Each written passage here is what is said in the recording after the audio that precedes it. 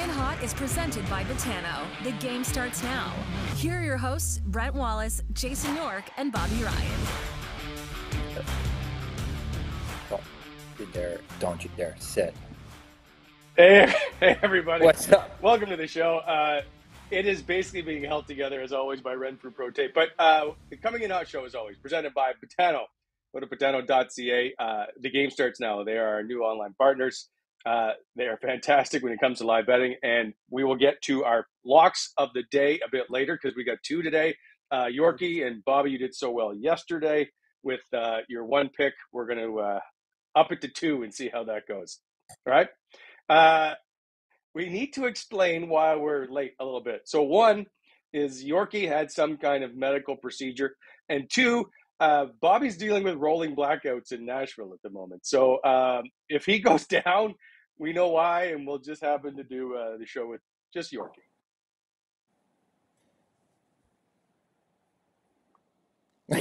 And Yorkie's mic doesn't work. Yeah, and this is how this show's going to go today. Every single day. Yorkie, what are you doing, man? He's talking. No, Look at him. You don't have a mic, Yorkie. So we can't even start the show all over again. Anyway, Bobby, what's going on in Nashville? Actually, we're good now, but we had rolling blackouts through the night and into the morning, and none of it is nearly close to as embarrassing as Yorkie not doing this. Am I back, boys? Yeah. Am I back? Hear you breathing. We can hear you breathing. You got me? You will be docked 3 minutes of pay, by the way. Oh, God. Unprofessionalism. That's it. Somebody owes me a couple bucks, Yorkie.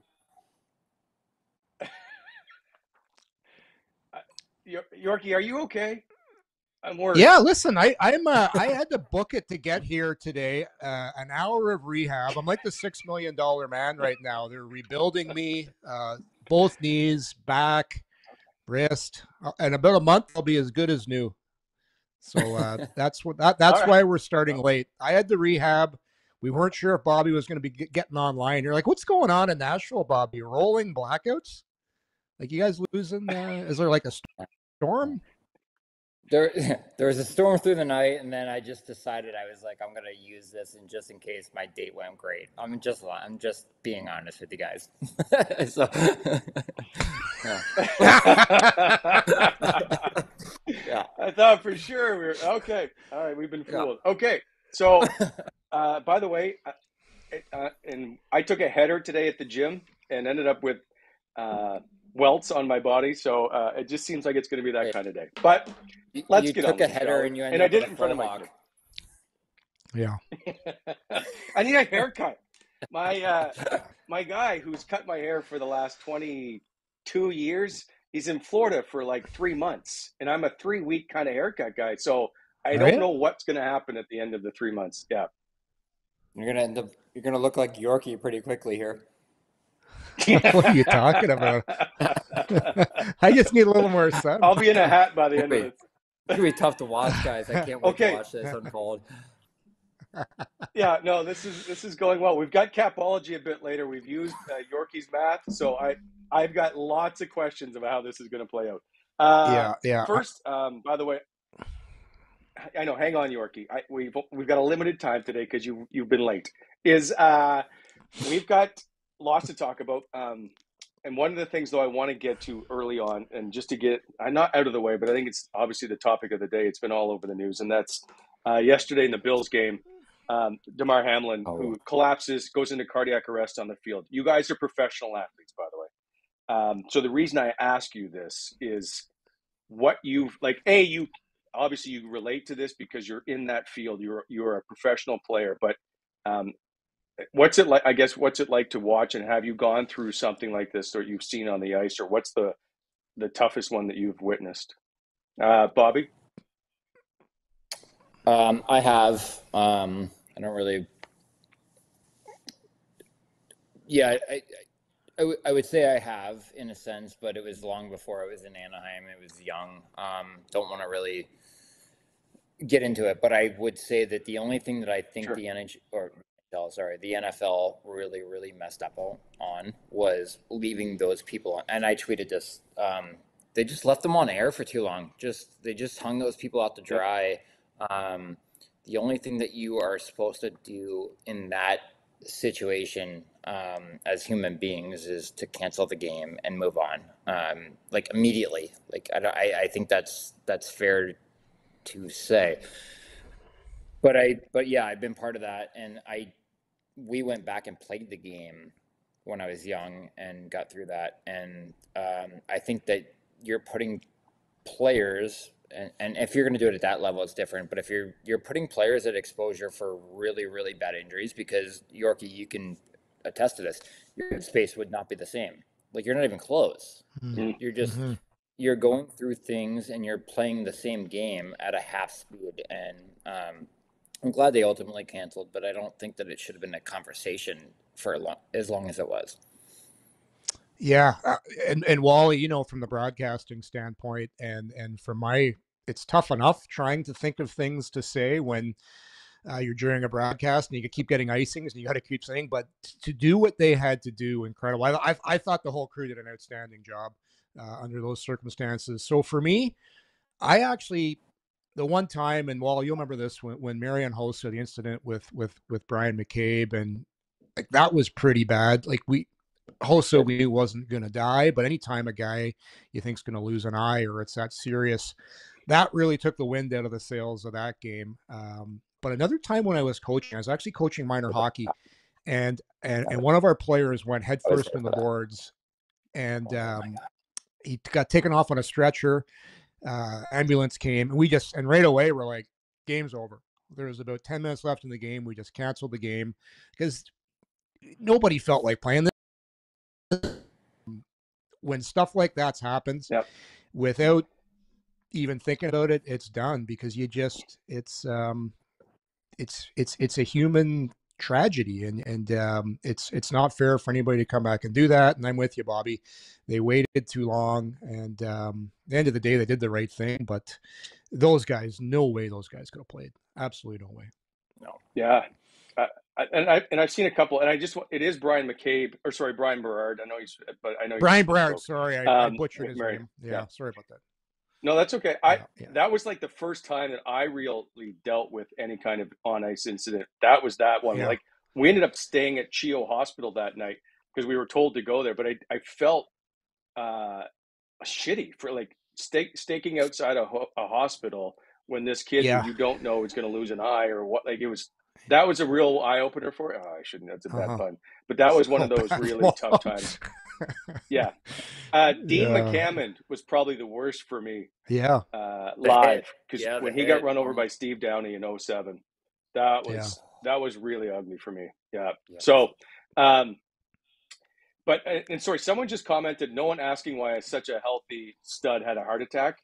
I do hear. So I spoke to Chris Schwartz today, actually, at the gym, and he said, because if you guys see the hit, he takes the hit. It looks like it's into his chest, and then he pops back up, and then he collapses. And Schwartzy had told me, he goes, if you get bumped into the chest, you can affect your heart rhythm, and that's ends up what happens of how you collapse is affects the way it gets your heart out of rhythm, and that's why you end up collapsing. So crazy. You can be healthy. Chris Pronger, he talked about it today. He tweeted about a slap shot he took in the chest. He collapsed on the ice, and it was about having the effect on your chest, on your heart rhythm. Anyway, hope he has a full recovery. I know that's tough, and obviously it's ugly, and his mom is there. And it's such a it's tough. So we do wish him all the best in his recovery, and what that's going to be, I'm not sure. We move on, and I unfortunately I don't have a segue to this one, but I want to get to tonight. The Sens are playing Columbus. Eric Brandstrom is back in the lineup. Anton Forsberg is going to start. It is so. You know what? I'm just going to get right to it with the Botano lock of the day. By the way, this is a game of lesser lights, if you will.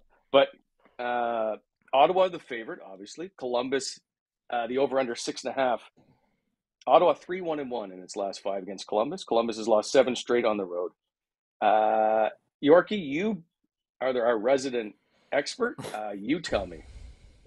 Well, hey, first of all, if you want to make money, listen to this show. Not only did we give the winner yesterday, we gave the winner and we parlayed it with the over-under, taking Boston with under for 6.5.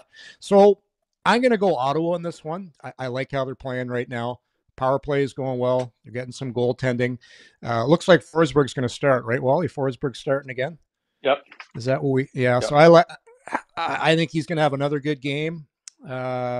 So if I'm gonna lock it in with the Sens. I like the Sens to win again, guys, and I won't parlay it on the over under, but I'll just go with the win, and I'll say take Ottawa on this if you want to make some money.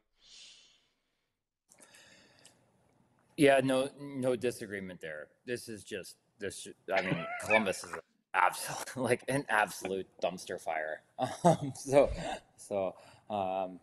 I do realize that I'm here for good quotes and good quips, but there's nothing good about this team. Other than the fact that Johnny Gaudreau could go up and have 4 points any night, this is just not a good hockey team. They should win very easily. Yeah, so I'm taking the lock of the day. I'm with you. I'm all in. Lock it in. Okay. Yeah. What was by the the way, under I on forgot that to game, give by you the one way? other, Jim. 6.5. Did you say 6.5? No, I'm taking the under. Yeah. Not a chance. Not a chance. So No. the last 3 games between these two, they have scored 5 goals or less combined. So I would expect it to be under 6.5. By the way, I left out this gem. Columbus is 2-11-1 on the road this year.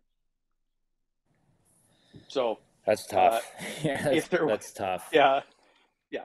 So take Ottawa, take Ottawa, take the under for that simple lock. And of the day. they're not really excited about going into Canada and winning. No, probably not. No, Columbus, yeah. But anyway, Yorkie, you brought up Forsberg getting the start and Brandstrom returning to the lineup. The interesting thing I have, so Jacob Bernard Doctor sent down yesterday for Brandstrom.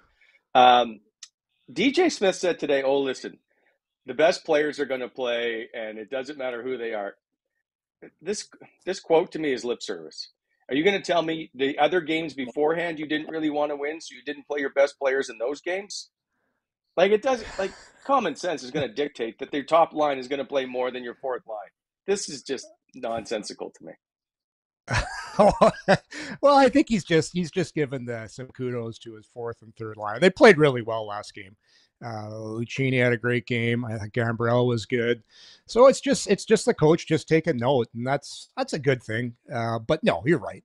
Your top players are going to play. Your Giroux's, your DeBrincats, Brady Tkachuk. Those guys are going to handle the majority of your minutes. And the nice thing is, though, and DJ is not afraid to throw that third and fourth line on whenever he wants. And hey, they've been shown they can do it too, fellas. Like they've had a nice little run here.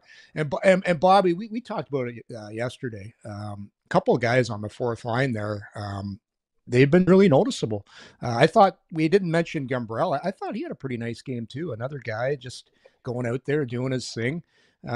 So that's a good thing. Right now, I like the way this Senators team is trending. You can say that Brady's not getting as many points right now, but hey, that's the way it's going to be. Your season's going to have up and downs, and right now it looks like the fourth line's doing some good stuff, right? But honestly, who cares? If Brady's not getting the same amount of points but you can throw those guys on, and I think you can do that right now. Like I think that. We talked about this, off air, but I think that DJ handled that press conference, I guess you would call it, incredibly well. Because he basically said our best players are going to play, and those are going to be your first 2 lines most of the time. But when those guys get elevated because they're playing well, they get a couple extra minutes. They go from 6 to 9 to 12, whatever it might be. Like if you can infuse your team with those guys at 2 to 3 more minutes, that's a big deal for your team going forward, I think. Mm-hmm. I mean, I might be wrong there, Yorkie. You can weigh in on this, but I think that when you get a fourth line that can play 12 instead of 11 or 10, it changes things. Yeah, especially right now, guys, because you're getting into January and February, and this is when the season gets a little long, right? This is when you need that because 82 games, it is inhumanly possible for your best players to have their best stuff every night. Like I know I didn't, and it's just on those nights. That's what good coaching does. They recognize that maybe some guys are not feeling it, and then you elevate those guys on your bottom lines, which you're doing right now. So I think, Wally, that's a big reason why DJ probably made that note, just showing some outward confidence in those guys. So it gives them a little pat in the back, and it's a good thing. It It's is. nonsense. No, listen, Yeah. if Brady Tkachuk went 10 straight games without scoring a goal, he's still going to play more than Parker Kelly or Austin Watson, because if you need a goal, you're putting him on the ice, not them. Did you see Parker Kelly's ice time last game? I think he was close to 15 minutes. He was about 15 minutes. He was like 15 minutes in that game. It was. Right, I gotta look like that up. There's no way. There's no way. I think he is. I glimpsed over it the other time. Go back and take a look at that. Take a look. Take a look. I'm having a flashback here. I went over it quickly the other day, but I'm thinking he was close to 15. Take a look there, Bobby. But hey, no, I'm done. Yeah. Wally, like, yeah, okay, hang on, you're intrigued now, aren't you? You're intrigued now, aren't you? But look at Wally. He's looking right now. What numbers? Too. I should know this. 45. It usually has his name next to it. Yeah, he played 15:30. Okay. Hey, he played 15:30. Yeah, which is horseshit. This isn't just a. This isn't Bobby. This isn't just a pretty face here with great hair. I'm doing the research. At some point, I'm gonna have to part my hair a certain way just to be part of this podcast. Okay, take that hat off right now. Take that hat off right now, and I want the viewers to see because it's gonna be Beetlejuice when you take that hat off. Just a quick little. Let's see it quick. You're gonna do this to me right now? I want to see it. Like, I got nothing. Fair enough. Fair enough. Oh, all right. Fair enough. I was trying to. We're moving on because we got to get to Capology. Let's 15 minutes. Parker Kelly paid 15 minutes last game. So there you go, Wally. 15 minutes. Okay, hold on. We can't. All right. So that may be. But when you've got guys who aren't playing well on your fourth line, you don't necessarily sit your first line. You sit third line players. And so, like, Derek Brassard played 7:21. Well, they need another right winger to play. So, yeah, Parker Kelly got to play some more minutes. He also played. And there's a lot of PK. It was a lot of PK. He played 2 minutes on the power play. Or penalty kill. Sorry, yeah. Yeah, he's a PK guy. So he played the most as a forward on the PK. But that's a sign of, I'm telling you, that's a sign. If coaches that continually just run their big guns all the time, that's how you lose your guys as the season goes on. Because if you don't throw some cookies to your other guys once in a while, how do you expect them to always come out and just play hard for you every night? I know it's your job and everything, but human nature, you have to, guys that get it, throw some crumbs to the bottom part of the roster. And they'll do cartwheels for you. They'll do handstands for you. They're like, look at Lucchini. The guy got in the power play. 27-year-old guy that spent his entire career in the minors gets on the power play, gets his first NHL goal. That's a good thing because it's really good for the culture inside your dressing room. It's and that's, people can criticize DJ for maybe a lack of structure or that, but one thing I think he's good at is recognizing how to reward certain players and how to throw a few crumbs here, feed the pigeons a little bit. It's an art form, but I think that's one of his. I know that's. Did you say that? Okay, feed the pigeons. Feed the pigeons. I love it. Yeah. Feed them. You got to sprinkle out there, but no, it's a good thing, and it's even better when those players come through for you. Is that on the peeper that you called it yesterday? The peeper, the power play. You never heard that You one gotta feed a before? couple pigeons on the peeper. No. Okay, perfect. You gotta throw a few, just sprinkle it out there, No. pluck them up, Yeah. and No. then you look like a genius. That was You look like a a new one. genius when one of them scores, yeah? And then you look like a genius, or maybe not a genius, but you look good when they score for you. Yeah. For sure, but like, okay. All right, we're gonna move Why on do you because find I this just why do you find this so hard? It's not that difficult. I don't. I've seen it, but just to say that your top guys are not going to get the minutes is just no. That's come on now. So Tim Stützle is going to play less than Jake Lucchini or Shane Pinto? No. No, Wally, no. That's not Wally, gonna happen. I mean, you're overdoing this, bud. There was not what he was doing. Wallace, this isn't your steak. You're not trying to overcook it. Don't overthink it. Don't overcook it. It's a little. I'm not it's overthinking one game. it. I just don't know why coaches say this nonsense stuff. Listen, don't tell me the best player. Of course, you're going to play to win. That's all I'm saying. I just why do you bother saying this stuff? And another thing too, like if you're a coach, you got to go out every day and talk to the media. Like you're running out of things to say, and you're like, "What am I?" I understand. You're tired. You're tired. We don't. Yes, I agree because you get the same questions every day. My God, remember Dave Cameron? Oh yeah. But Dave Cameron, Wally, and we would literally have bets on how many times we could say in the media. like we're not thinking about the media as much as you guys are. We were just having fun. Well, obviously this, and yes, and I concur. And if we just play our game, and then you just do your thing, and and then Wally goes, "Oh, great! I got a great whip." Well, obviously we got to play 60 minutes tonight, Wally, and obviously it's a good question, and it's got to play 60, and it's I'm surrounded by good guys, and yeah. I think guys do it on purpose so they won't get interviewed. So they're like, I'm going to be so bad that he won't ask me again to do an interview. Anyways, let's move on. We're just beating it that way. Really? Sean McEachern hated being interviewed, so he just gave out terrible clips. So I would just go to other people, and then Mark Borowiecki would always say, "Great question, Wally." So I always went to him because it was always nice to hear. This question was terrible, but he always used to butter me up. I'm sure the people online are finding this conversation fascinating too. On how hockey players we could spend all day trying to get out of doing interviews. A lot of barn burners happening right now. All right. This show, by the way, I'm just going to interrupt and throw in a sponsor read. This show brought to you, as always, by Renfrew Pro Tape. They are the leaders. They've actually invented hockey tape. RenfrewPro.com, by the way, located in the Ottawa Valley. Been around for 40 years. If you need proper tape on your stick, you go to the ones with the green cord. They are the industry standard when it comes to pro hockey tape. You can get them anywhere. All major retailers if you want, which includes Canadian Tire, Pro Hockey Life, Sport Check, all of them. Go to RenfrewPro.com, check them out. Also, follow them on Instagram. There's always tons of giveaways they have set up there. Okay, on to the next Pateno lock of the day. That is Team Canada versus Team USA.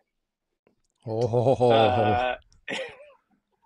the semifinal, which is it should easily be a simple pick for Bobby, but I'm guessing he's probably going to pick the wrong team. So let's say, Bobby, what are you going to take in the USA-Canada game? I mean, you're used to coming in second. Okay. Oh, wow. Okay. Wow. All right. Did not know I was going to get kicked in the dick today, but okay. I'm taking the U.S. team, and it's not because I don't love the Canadian team. I think that Connor Bedard changes the game every time he's on the ice. I think that we can all agree with that. But I'm going to take the U.S. team because I think their goalies are a little deeper. But I don't know. I don't know if that's accurate or not too, because the goalie was pretty good, through overtime and some saves. But no, I'm taking the U.S. team. I'm going with the U.S. and happy to bet on anything with this one here, Yorkie and Wally. Whatever you guys want to bet, I will bet. I got 100 riding with a buddy of mine. I'll start wearing jerseys. Yeah. Well, I'll throw out a disclaimer here first, guys. I'm actually not a big World Junior guy. I watch it, but for about 10 years, I didn't watch. I got cut, Bobby. I got cut, so I was bitter for like 10 years, and I boycotted watching. It's a hard team to make, dude. It's a hard team to make. Fair. Oh, listen, it wasn't that tough. It wasn't a first rounder, so I didn't get on the team. That's how it was. No, that's fair. I was so. Anyways, I was so sour. Watched it now. Watching it this year. Man, that Bedard kid is so good. I got a hard time betting against him. He's feeling it right now. He just broke the record for scoring in the tournament. Best player in the world right now. In 5 games, guys. Yeah, talk about you think. Yeah, talk about being on a heater. He has. There's a heater for you. So the next 2 players combined have the same number of points as Connor Bedard. I don't. Yeah. I don't know, and I sorry to interrupt, Wally, but Yorkie, but I don't think that we're ever going to see a player like this before again. I just don't. I don't know. I don't know. Like Crosby didn't do this, right? Ovechkin didn't do this. This is different. He can play in this tournament for 2 more years, guys. Crazy. So yes, he won't, but yes. No, he's done. He's gonna, he'll be in the NHL next year, and he'll be playing for whoever it's gonna be. But like, have you ever watching that game yesterday? You're just like, I think that we're watching one of the best players that we've ever seen wear that jersey at that level. And he's 17. So I'll finish my prediction on who I think. The reason I like Canada, and I think it's a pick 'em right now. U.S. got a great team. Canada's got a great team. I like the fact that Canada's had to face. I like the fact they've had to face some adversity twice now.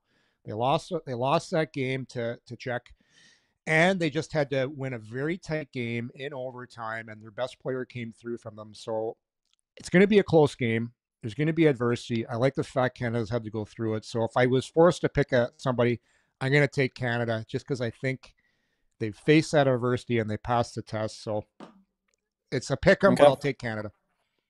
I can't get mad at that. That's fair. Yeah, it's reasoning.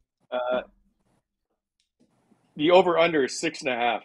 Is there any reason to think this is going to be over 6.5 goals, Bobby? No, it's going to be a tight game. Yeah, I'd agree with that for sure. Yeah. Okay. Both take teams, the under and take Canada.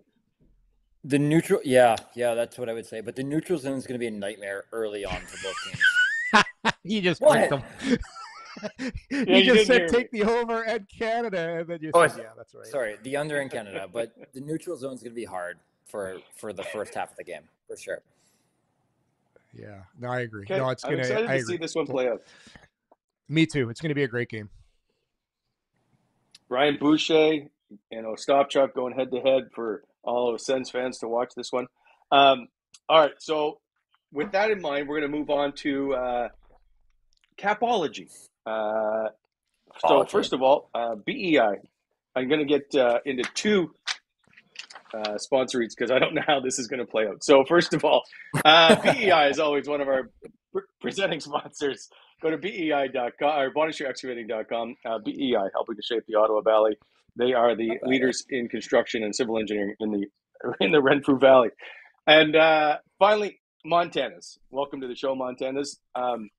It created a little bit of a debate yesterday about how people should prepare their food. But they are a great restaurant. You should always go to Montana's and ask for the well-done steak. The wings were great. They have got all kinds of stuff going on. What? We have to talk about the well-done steak thing. I'm done with this, man. Like we're gonna have to really get into this one more time, but yeah. Okay, we'll have a cooking show later. You know what? Deal. If Canada wins, I'm going to cook you a steak. A well-done steak. I don't want that. No. No. All right. Yeah. I'll cook you dinner. If I win, I get to cook you dinner. Just nice to know I can get a meal from you, Wally. So Wally, Well, you might not if say that after. So if you're wrong though, you gotta eat Bobby's bloody red steak that's barely Listen, still Yorkie, alive. So that's the deal. nobody He's asked going you. well done. Well, that's Yorkie, what's the if I'm cooking a steak, I'm ripping the horns off. We're walking it around the fire once, and then that's it. We're eating it. There you go. And Wally, That's all I want. Yeah. bon That's it. appetit. Okay. All right, I'll try it. But anyway, go to montanas.ca, look up your location that's near you. If you're going to the game tonight, you should stop in. They're in Canada Centrum. Anyway, Montana's on Mondays, half-price wings. By the way, Wednesday, all-you-can-eat ribs, which is coming up tomorrow. So get ready for that. See? All right. So Yorkie said, listen, I'm going to solve the cap issues for Ottawa when they become a contender with Brady Tkachuk at the peak of his career. Or at least in the next, we'll say in 3 years from now, 25, 26 season.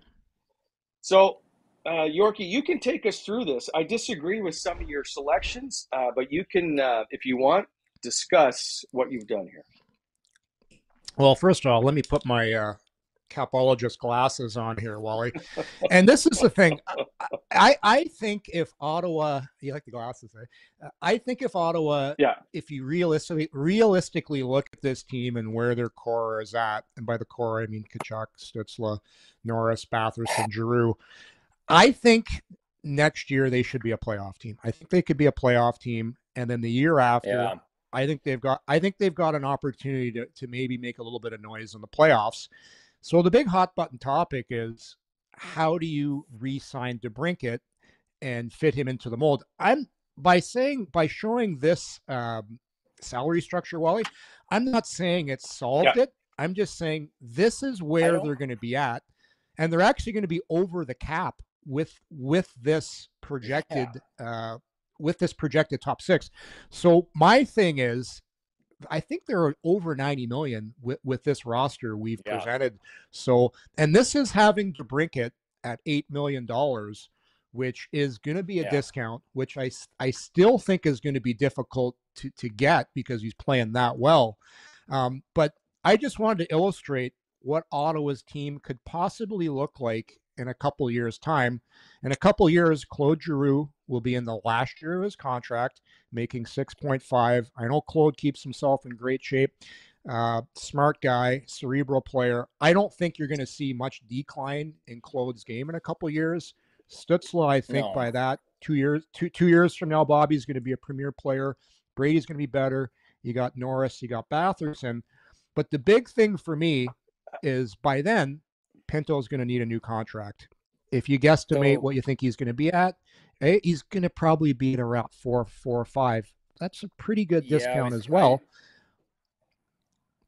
Right, Bobby? I'm not disagreeing on you. I love your lineup, Yorkie. Sorry, I don't mean to jump in on, but I love your lineup. But I'm just trying to figure out how that Pinto gets to 4 or 5 because I don't know if he can. And that's a guess. He's never going to get elevated enough to be what you would call a scoring forward, but he's never going to be unelevated enough to not be your checking center. Like, he's just kind of in the spot, right? I really like the player, but I don't see that him.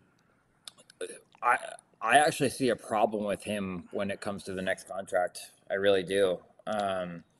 Between what I think he's going to be and what he thinks he could be.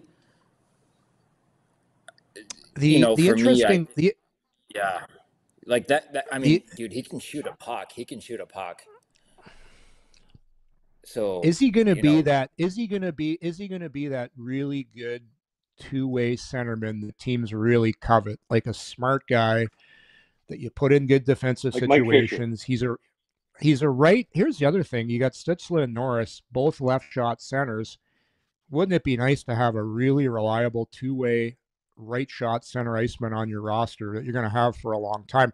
I love the IQ. I love the hockey. I love the hockey sense, and I love that it comes with some scoring touch as well. I just find right shot center, and it's still so early, and that's the tough spot with trying to project where guys are going to be at. All you can really do is look at what they've done, and we had this discussion yesterday. I really want to see how Pinto plays down the stretch here when the games come a little tougher. There's a little more meaning in these games. He had that hot start. Let's see how he finishes off this season. For me, I think the most intriguing moves they're going to have to make are on the blue line, because if you project 2 years from now, Jake Sanderson's going to need a new contract. If you want to be a really good team 2 years from now, okay, wait, we're not Shabbat. done with the. Don't go to the D yet. Hang on. Okay. Well, that's we're not. but Wally, that's there's no. but that's dude. We're not allowed to go to the D yet. But that's where it ties in on what you can do with your forwards and what you can't do. Because if you want to go and give DeBrincat probably the money he's going to deserve, you have to be mindful of how much am I going to have to pay Jake Sanderson? We're going to have to bring in a veteran defenseman. What's going to be the cost of a veteran defenseman 2 years from now? Okay, just is it $5 million? Go back to the forwards for a second.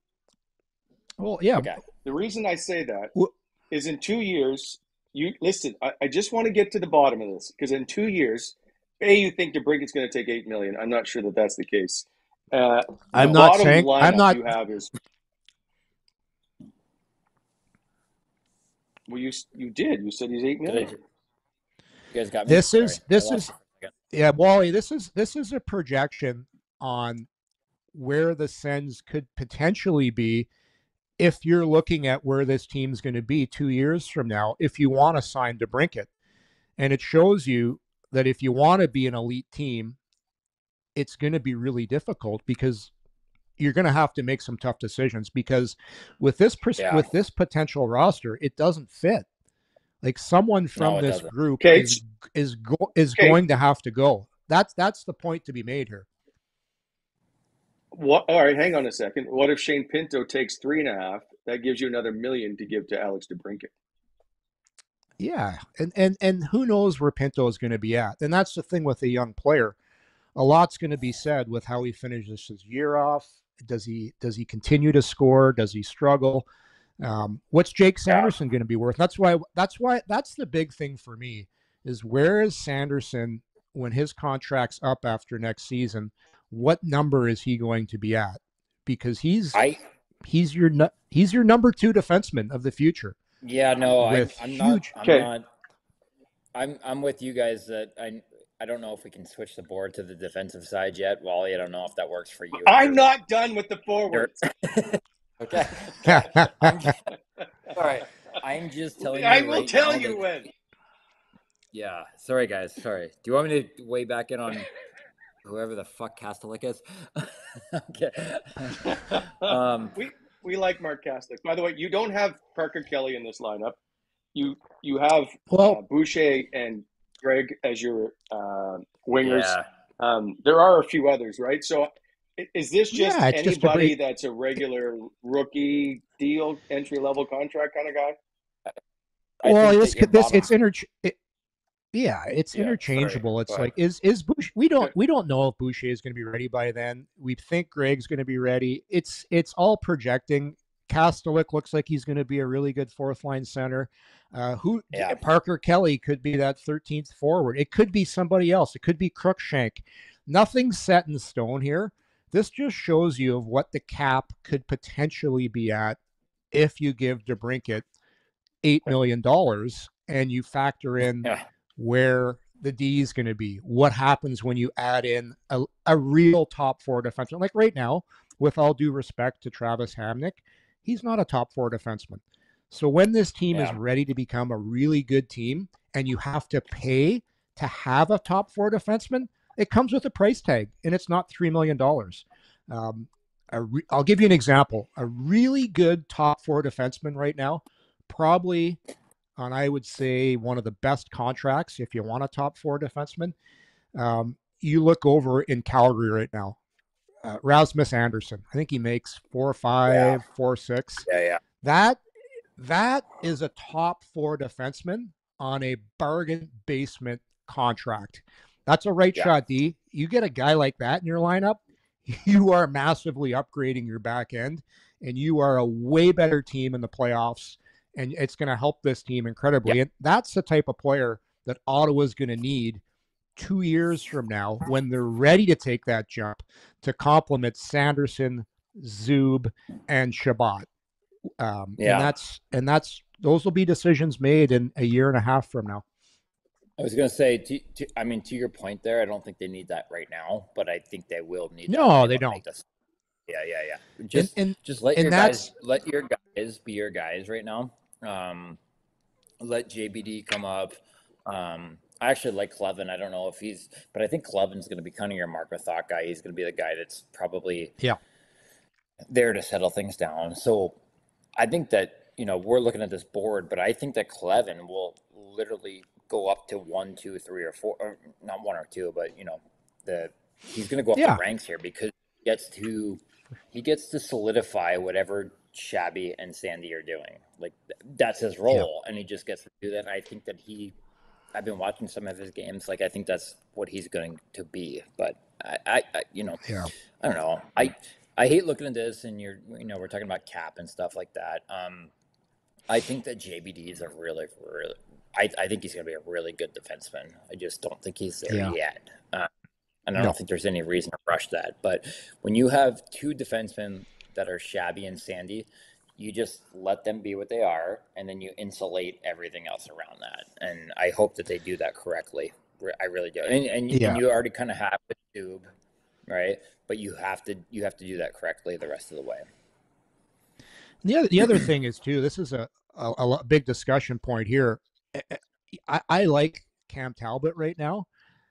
2 years from now, I think he's going to be 37 years old. Is he going to be your number 1 goalie? Probably not. So what's the price tag for a number 1 goalie? Forsberg, is he going to be a number 1? Probably not. You never know. Time will tell. He's still he still has some things to prove in the league. So for me, when people talk about signing DeBrincat, it's not as easy as people think, because you have to factor in what's going to happen, and time will tell, because who knows, to your point, Bobby, how quickly is Bernard Docker going to develop?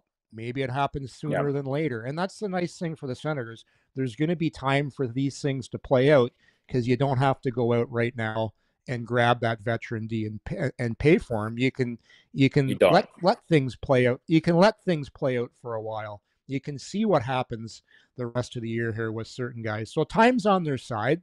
And the nice thing is the team's playing well right now. They're winning. They're competitive. And then all these things will play out. Yeah.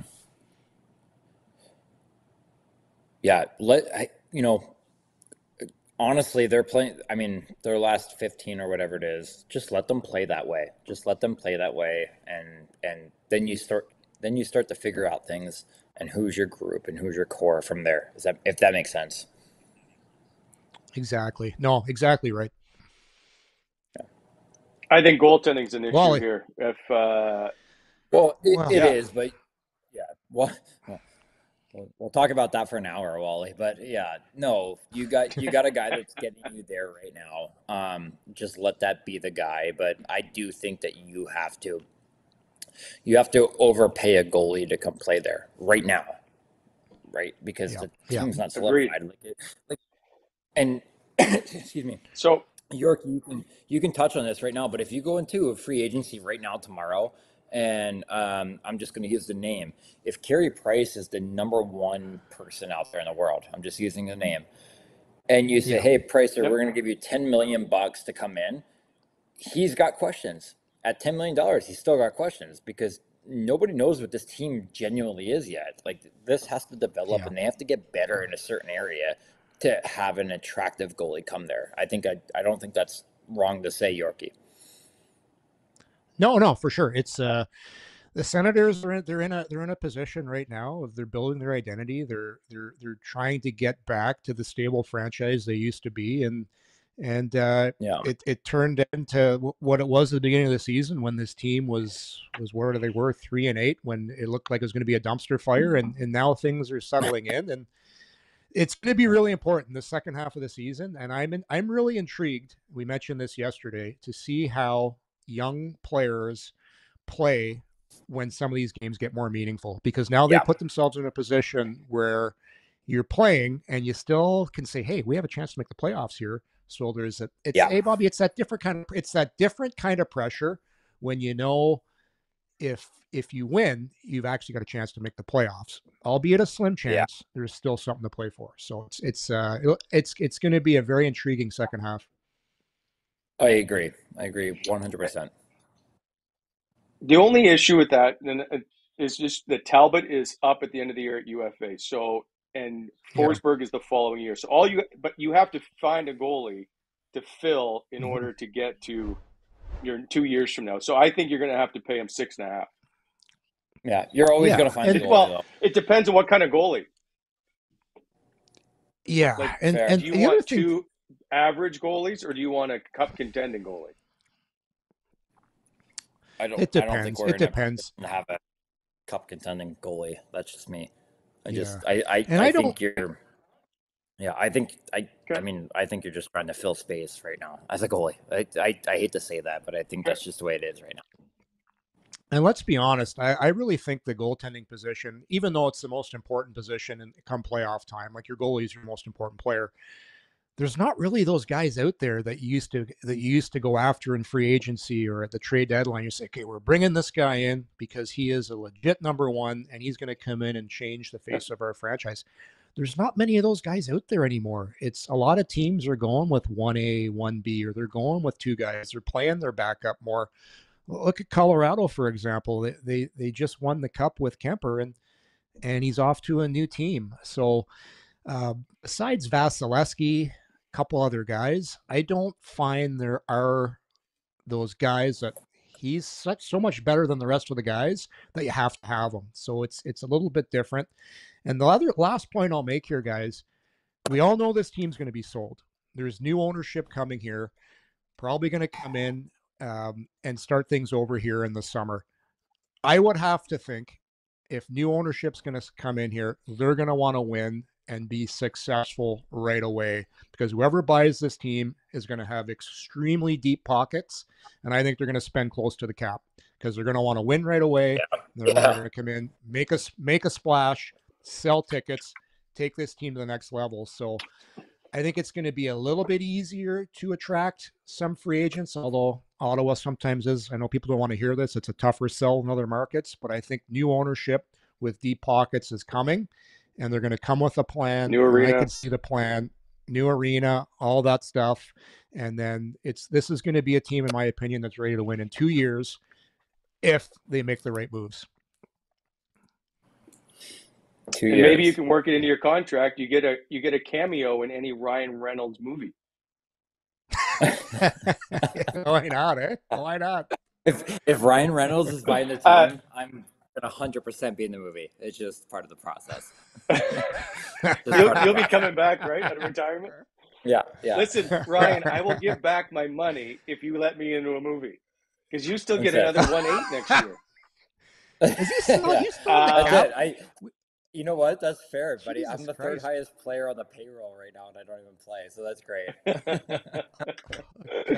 There was one point, Dion Phaneuf, when he got traded to LA, and they came into it, he was the highest paid defenseman on the Ottawa Senators roster until Shabby got signed. Yeah. And he was because of the buyout. Anyway, Yorkie, I have good news. Last thing on your Capology recipe for success that you've done a phenomenal job with. The cap hit is expected to be possibly. By the way, this is. I didn't know you were a teacher of math. Where's my glasses? In 2 years, I think 3 years, the cap is expected to hit 92 million. So you are under it if you can get to this cap in 3 years. So you may have solved the issues. Okay, we'll see. Time will tell. Time will tell. Great. Now, if you could just do my taxes. Yeah, you're asking a lot there, buddy. You're asking a lot. Yeah. I can't even Bobby, win, guys. I mean, I'm just trying to tie shoes over here. So I have no idea. Before we go, Bobby, if there was, because Yorkie would be Mr. Bean, if there was ever a guy that you were to play in a movie or a lookalike, who would that be? My lookalike, like, Yeah. okay. Well, yeah. Would you have Tom Cruise play Bobby Ryan? I mean, Tom Cruise couldn't tie my shoes. But, you know, can